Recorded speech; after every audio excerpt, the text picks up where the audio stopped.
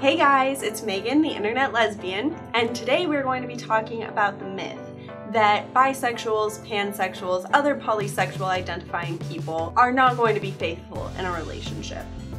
This myth really bothers me as a lesbian because I see people who are lesbians, who are otherwise in the queer community, that don't believe that bisexuals and pansexuals are good relationship material because they think that they're going to cheat on them. Usually if you're a lesbian, you're worried they're gonna cheat on you with like a man, right? Because they're attracted to men, and for some reason they won't be satisfied with being with just a woman. They need a woman and a man or something like that.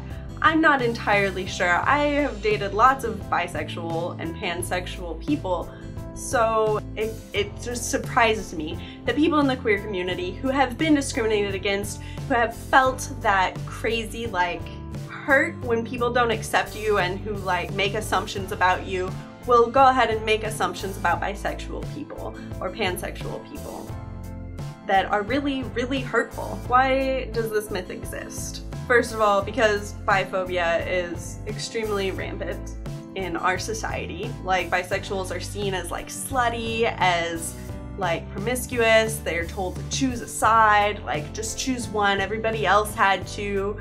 And it's just really looked down upon in our society. And there's this huge misconception that because they're attracted to more than one gender, that they need to have a partner of every gender to be satisfied, which isn't the case at all. Being bisexual does not mean that they want to be polyamorous. That's a totally different thing. Being bisexual or pansexual just means that they don't really give as much of a shit about gender as everybody else. They aren't more likely to cheat on you. If you will not date a bisexual person because they are bisexual or they are pansexual and you think they're going to cheat on you, just because of that, then you are biphobic and you are part of the problem and you need to work to change your behavior. Really ask yourself, why do you think that?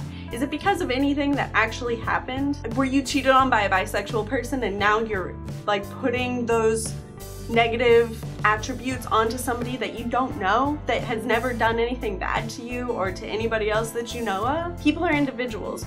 Lesbians have cheated on other lesbians, and guess what? Lesbians are every lesbian is going to cheat on you, because one time I dated a lesbian and she cheated on me, so now I just don't trust lesbians. Nobody thinks like that, so why would you think like that when a bisexual person cheated on you?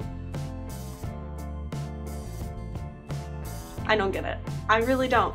So in conclusion, bisexuals and pansexuals are people, and they shouldn't be judged as a huge group, and you shouldn't discriminate against them because they are part of that group, and you shouldn't be a dick.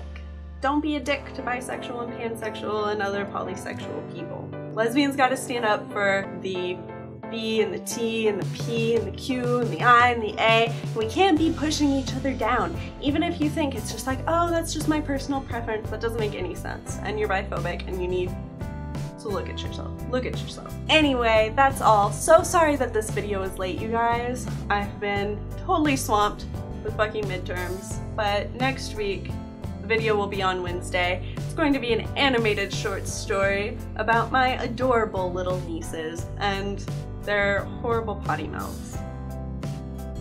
Check out last week's video that was about all lesbians are athletic. That was the myth that I tackled. So I don't really know if it's over there. Maybe it's over here. Let's check these out. Check it out! I'll give you time to click. See ya. See you next week.